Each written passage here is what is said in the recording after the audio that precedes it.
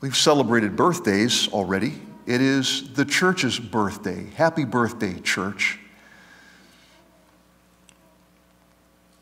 It is very appropriate that on the birthday of the church, we've welcomed these 8 folks to be formally part of this fellowship. 8 new people are now members of Zion Church. That is exciting. What exactly does it mean that they are members of this church? One of the questions that was asked them when they first expressed that interest was, "Are you sure you know what you're getting into?" An entirely appropriate question, because membership carries some very different meanings. On one side, you may recall several years ago, the American Express credit card ran an ad campaign that featured this slogan, "Membership has its privileges." If you join Planet Fitness, you will have access to all those wonderful machines that will make you look just as buff as the people in the commercials. Sort of. But you have to join. You have to become a member to do that. If you have a Costco membership, you will have access to a host of products and services, and in each of these cases I've just described, you invest something, usually money up front, to receive certain benefits that non-members don't have. In fact, one church capitalized on this theme for their sign one Sunday.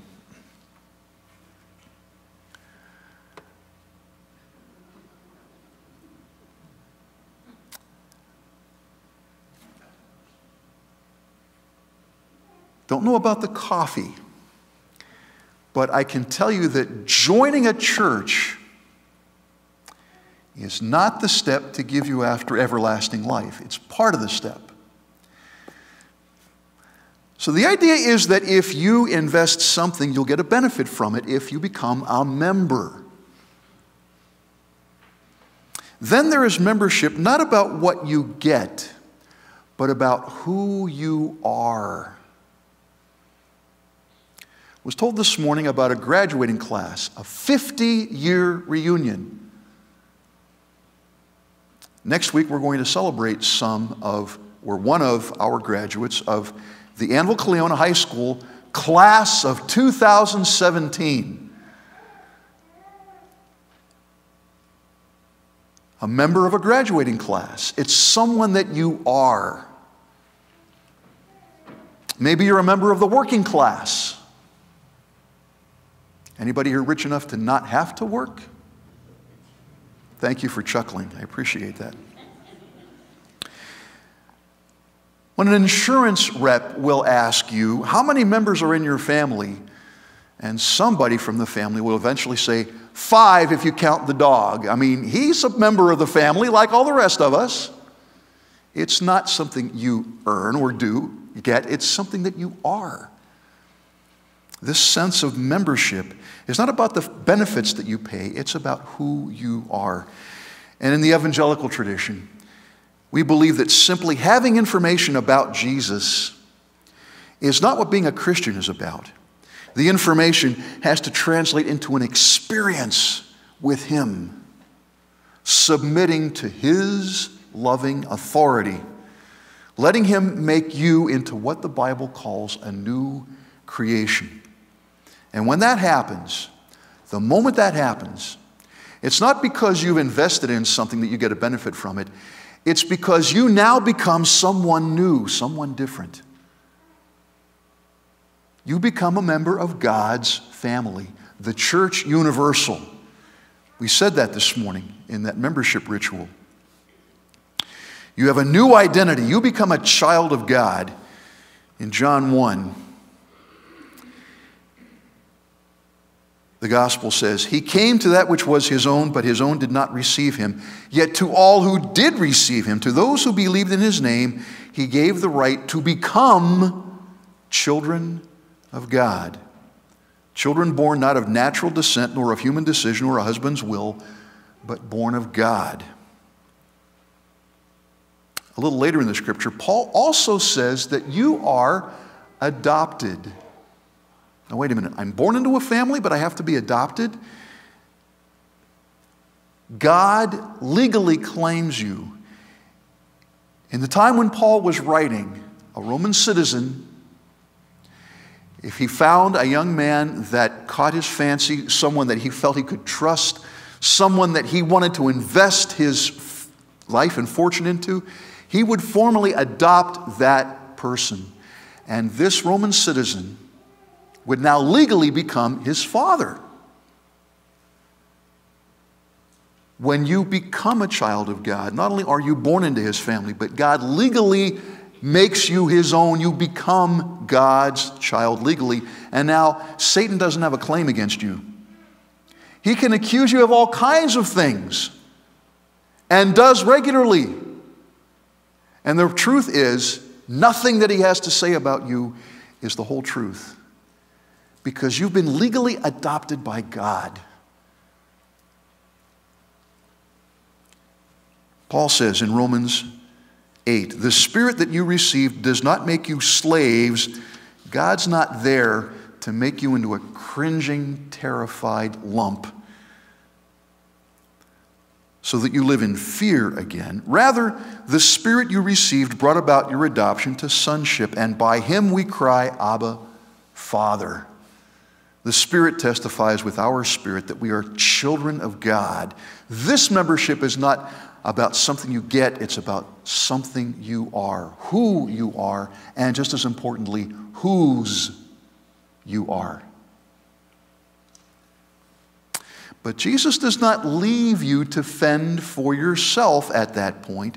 He calls you to a particular family. One of my favorite things to do when I visit in the hospital is to stop in the nursery. All this potential, all these wondrous, sweet, beautiful lives that have not been touched by the ravages of the world yet. They, the moment of their birth, become part of the human family. But the human family cannot raise one of those children. The human family is too big and broad and nebulous. That child needs a particular family, a particular mom, particular dad, to be invested in that child's life and help that child to grow and thrive. A young Christian, someone newborn in Jesus, is part of the great family of God, but also needs a particular spiritual family to grow and thrive. A certain set of people who share the same commitment to support and encourage and hold accountable. I'm looking at this amazing 7-month-old baby and thinking to myself, it's hard for me to imagine that this is a sinner. She's sweet, she's innocent, but the Bible says she is born with that sin nature, and one day will need to come to that place of faith in Jesus. But at the moment, you wonder what she's going to be, what she's going to do, as every parent with a baby does. And the fact is, she's going to do some things wrong and she's going to do some things right, but she has a particular family. In this case, an extended family that will invest in her. Every Christian needs that same particular family. And so the Lord calls us to commit to a particular group of people. And their purpose is to help us become like Jesus.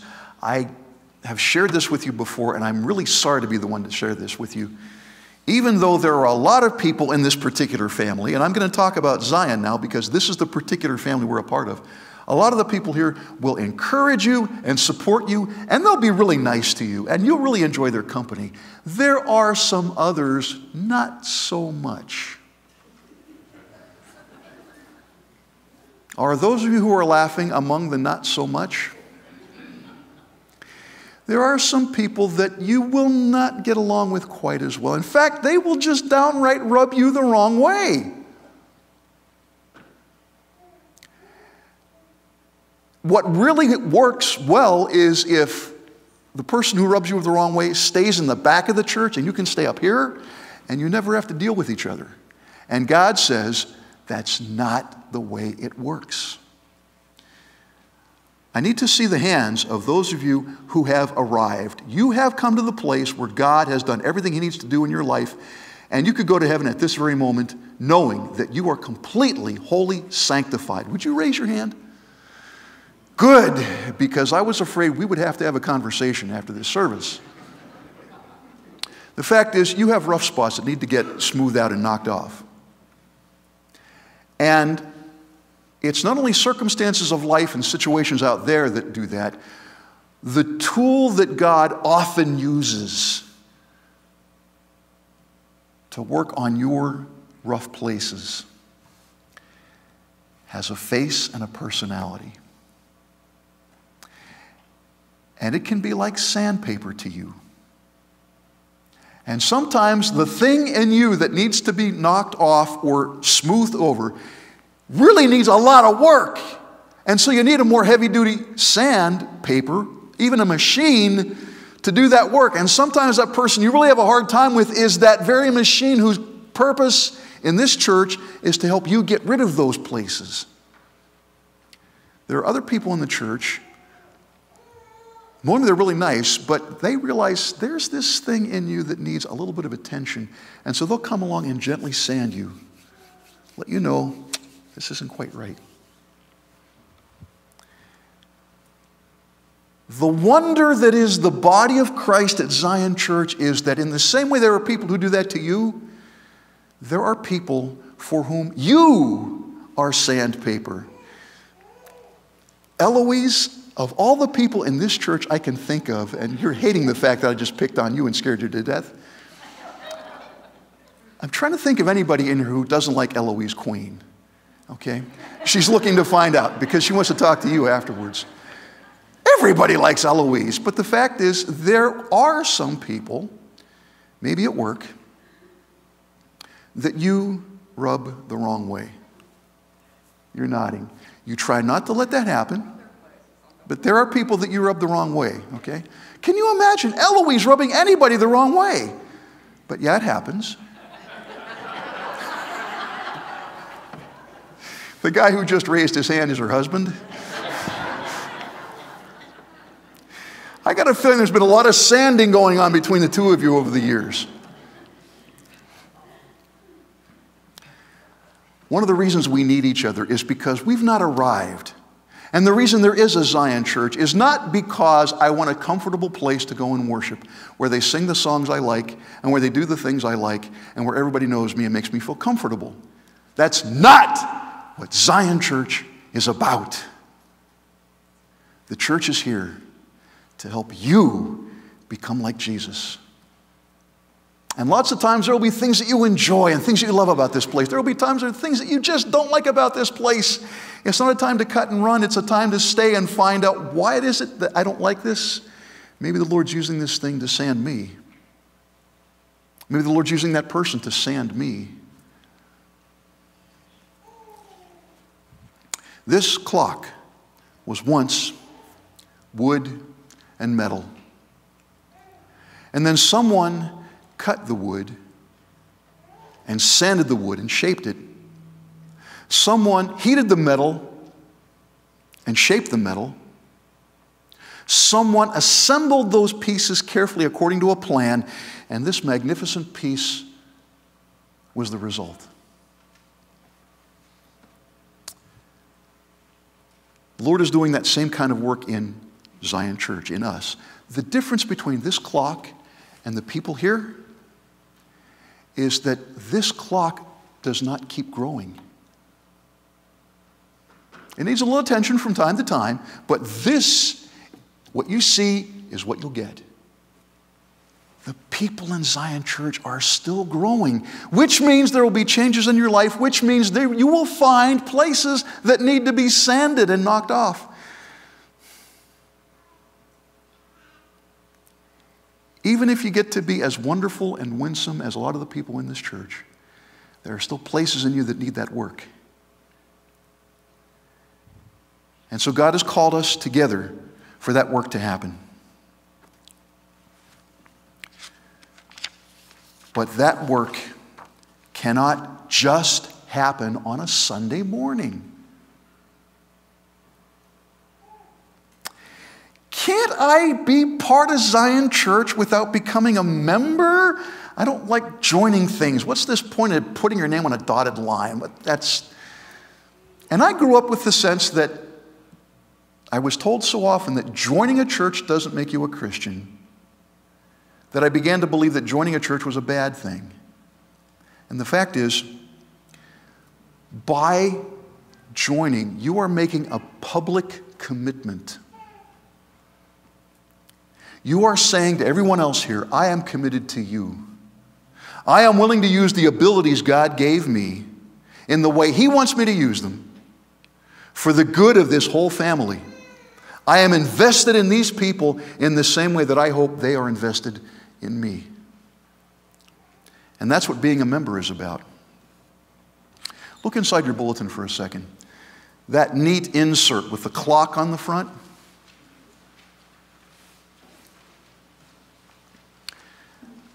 What makes Zion Church tick?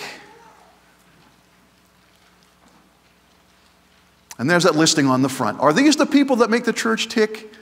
They have a lot to do with it. But on the inside, you see, you have a place. We together make Zion Church tick. And the Lord has invested some of His gifting in you for use here. This listing will give you suggestions of how to use your gifting here. You may have others.